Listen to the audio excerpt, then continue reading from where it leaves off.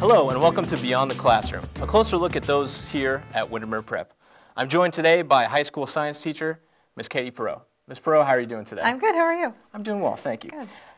Let's begin at the beginning. Where were you born? I was born in Newark, Delaware, a really small town, pretty much one of the only towns in Delaware. Tell me about your childhood growing up. I have a sister, and we were really close, and I loved school and learning, and we would travel a lot as a family, so we had a lot of fun. What was your favorite subject in school? Science. Hands down. Hands down, it was science. Hands down, yes, science. It just Okay. came naturally. How much time did you spend on academics back in school? Per day? Sure.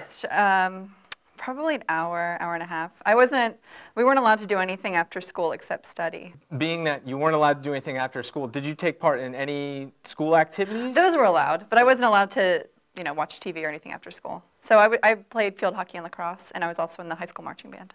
Tell me a little bit about the marching band. What instruments did you play? I played the trumpet, and I played it for all 4 years. I was also in concert band. It was really fun. We got to go on trips. We got to go to Disney World and stuff like that. So.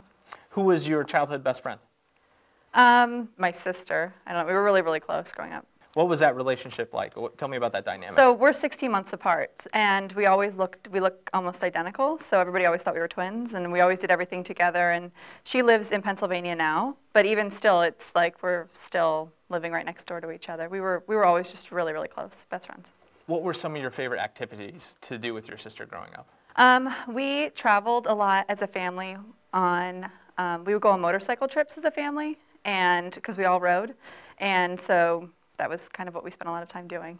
Any particular memory from on the road, any trip that stands out to you? My first trip, I was 4, and we went to Tennessee for 2 weeks, my dad and I was in the sidecar.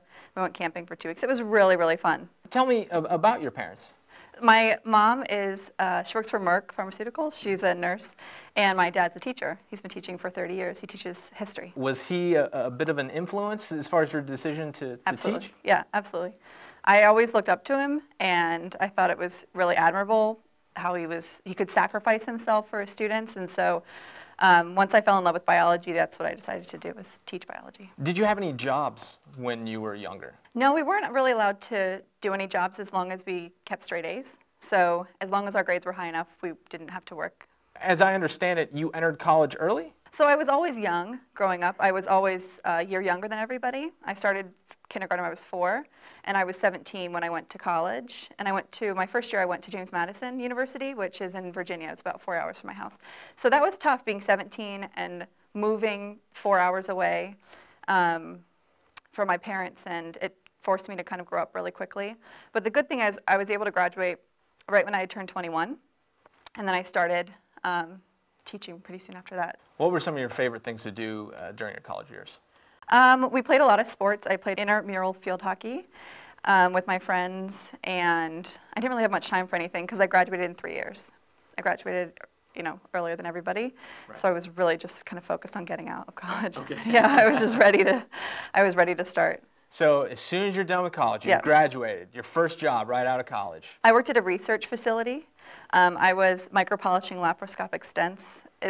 They go into your heart, and so I was micropolishing them, and I was just doing it to save up enough money to move to Florida. That's really what I wanted to do, and so. Now, how does one come about a particular job of polishing up stents? Well, having a biology degree, you just kind of put your resume out there, and I had done a little bit of research help when I was in college, but I was working with plants, so it was kind of different. And I was living in the Pennsylvania area, and this really cool job opened up.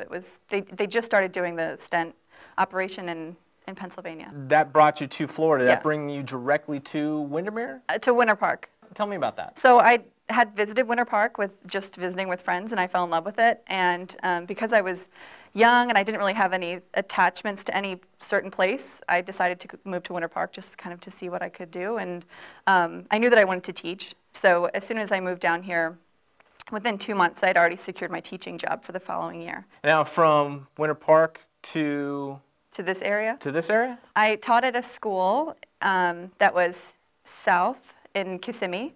And when I met my husband, my now husband, we really liked open areas, and we like to spend a lot of time outside, and so I then started looking for jobs closer instead of so far from Kissimmee, and I found Windermere, and it's gorgeous, obviously, and the school seemed great. I've heard rumors that you have some interesting pets. I live in an equestrian community, so I don't have horses, but a lot of people have horses. You're allowed to have cows, and lots of other livestock, and so we just have chickens. I have 5 chickens, and we get about 35 eggs a week, which is a good number, and they stop laying in the winter, but they just started actually a couple days ago, so I'm really excited. So how many animals total do you have? I have a dog, a cat, and 5 chickens. Okay. Yeah, and I have a big vegetable garden. That's my summers. I just am out in the garden. That's what we spend a lot of time doing, because we really try to live off our land as much as we can. Would you say that gardening is one of your hobbies?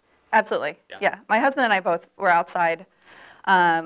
He comes from a family that also had lots of land, and so we both like to grow our own food. That's really what I don't really care about gardening flowers and stuff. I just want to grow my own food. What's your favorite part of the day? I love my dog, and sometimes I just get excited just thinking about seeing my dog. I just love my dog. So getting home and seeing my dog, and then my husband, and once we're all home, it's just, it's really exciting. Where do you see yourself in 10 years? Still teaching, for sure, and probably with a big family, and I don't know, nothing too crazy. Definitely teaching biology still. Ms. Perrault, I want to thank you for taking the time to sit down and chat with us and talk about your life beyond the classroom. It was a pleasure. Thank you. Thank you.